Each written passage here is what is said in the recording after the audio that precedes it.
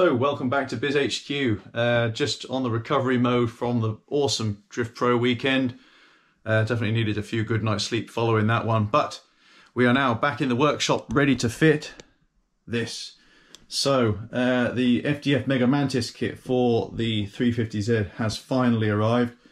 Also accompanied by a couple of new front wheel bearings for the Z because the other ones are a little bit wobbly. So yeah, I now have my work out trying to fit this monster. So the actual work of fitting this is not going to be too bad, but removing the old Part Shop Max kit is definitely going to be a bit of a challenge because I know that the rose joints, which are the ones that join to the chassis from the banana arms, are well and truly seized onto the car. So I'm going to have to get creative, probably end up just using an angle grinder to cut those ones off, so then we can then get everything shined up nicely and get this one fitted. So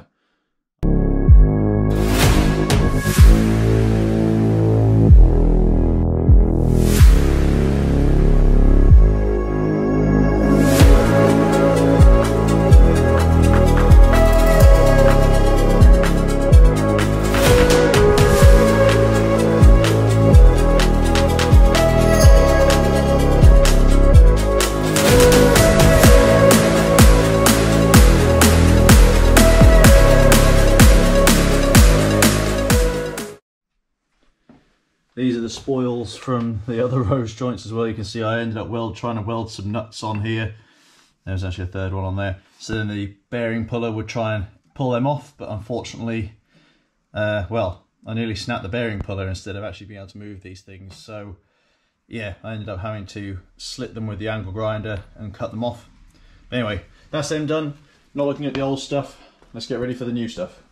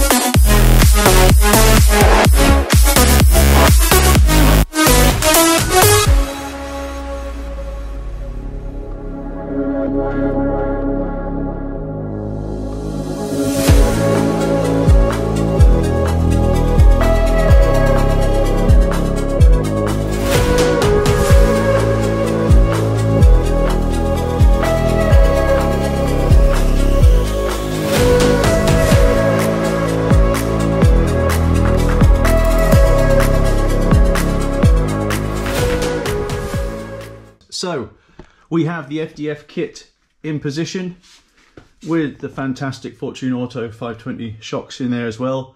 At the moment, everything is a complete guess about lengths for camber, toe, caster.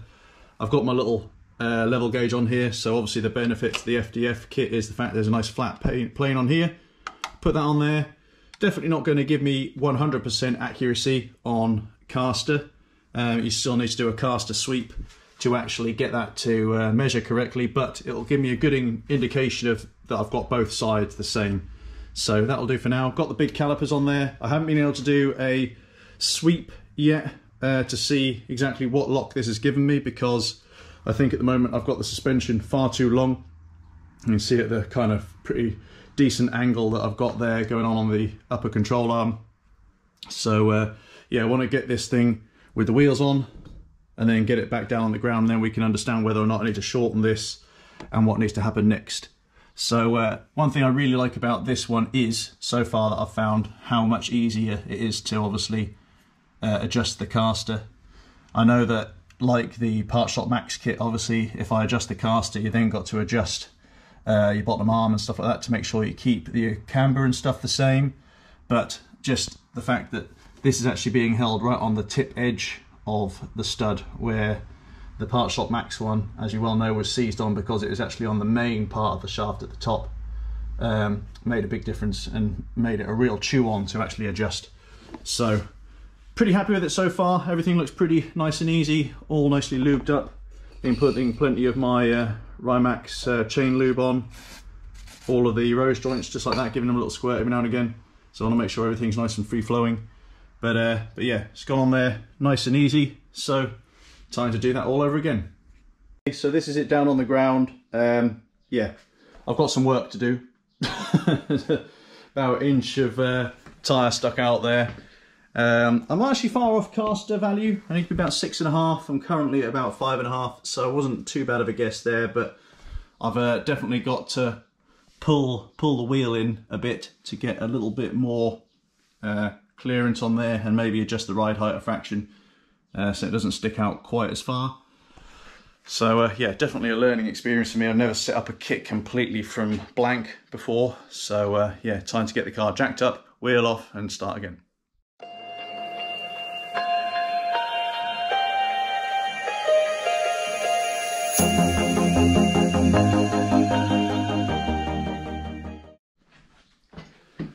So we're getting closer. Got camber set about how it should be now, which is about 4 degrees. Obviously there's no spacer on this wheel now, it is purely the ET0 that Two Forge sent me on a 9.5. Caster is about right, a little bit higher than it should be, so I'm going to back that out a little bit, but this is the next thing I'm going to do. It's obviously a bit dark, but I'm going to narrow the track width now, so if I absorb this one, take up the same then on the upper camber arm, that might hopefully get me in a little bit further. And then, yeah, we might just have to see whether or not we're going to have to go slightly over the top of the recommended settings for what FDF recommend for this kit, and just try and make it sort of work best we can. There's a few little bits at the moment that are causing me some concern. So you can see there's a little bit of steel work here from the original wing. I probably need to cut that off, and maybe need to take out a little bit from in here. And then, as we've always had in the past as well, a little bit of contact here. So yeah, maybe we'll just see what happens. Obviously it works better when it's under compression because the wheels sit up in here. And then we've got to hope that we don't end up with contact there. So yeah, it's as most of you guys know, with setting up the geometry on these cars and obviously running a bit wide and with these gnarly lock kits, that clearance is often quite an issue. So it's going to be a few more attempts yet to get it in the ballpark before we get the string alignment kit out, and then it'll definitely be a case of crossing the old fingers and hoping the first time we take it out with yokes at T-side that everything works as planned. So right, back to jacking it up and taking the wheels off again and making a couple more adjustments. Okay, so what feels like 700 adjustments later, this is the final position. So got decent amount of space at the back. At the front we've had to cut away when the colouring joins in. Yeah, cut away a little bit in here just to give a little bit more space when the wheel goes on lock. And we have, I'll spin around, we can get in this direction. There we go. So we ended up with 4.5 degrees negative camber. So we're half a degree over what FDF say. And we are 0.2 over on caster as well. So we're about 6.2 caster. So yeah, I think we're pretty good on there. So guess what? It's time to do it all again on this side, but hopefully I've got enough measurements now to kind of work out what I need to do to speed up the whole process. So time lapse again.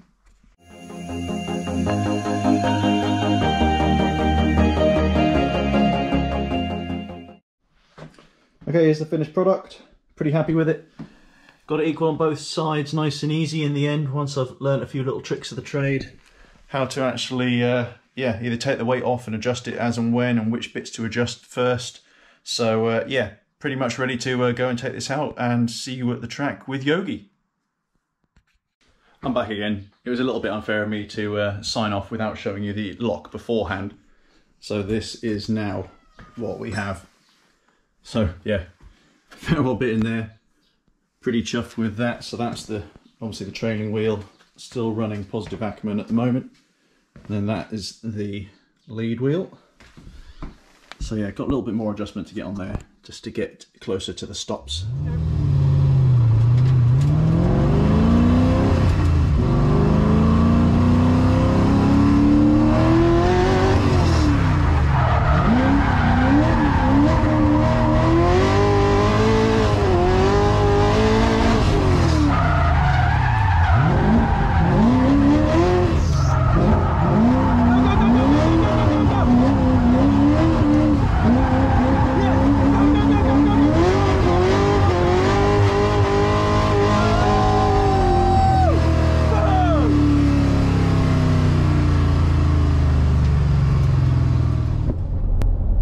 Okay, so T-side is done with Yogi. Thanks, man, for taking the time out of your day to sit in with me and give me a little bit, a few more pointers and stuff like that. But man, I'm seriously happy with that car now. Feel a lot happier about going on to lock. Feels nice and smooth. The kit feels fantastic. Obviously, I'll give it a good look over when I get home, but as far as I could see, flawless, and definitely feels a lot more kind of responsive and nice than the Part Shop Max kit used to as well. So yeah, onwards and upwards. Plenty more seat time now. That's what it's all about. Seat time, seat time, seat time. And yeah, start to gain the confidence in the Z after all. So yeah, see you at the next event.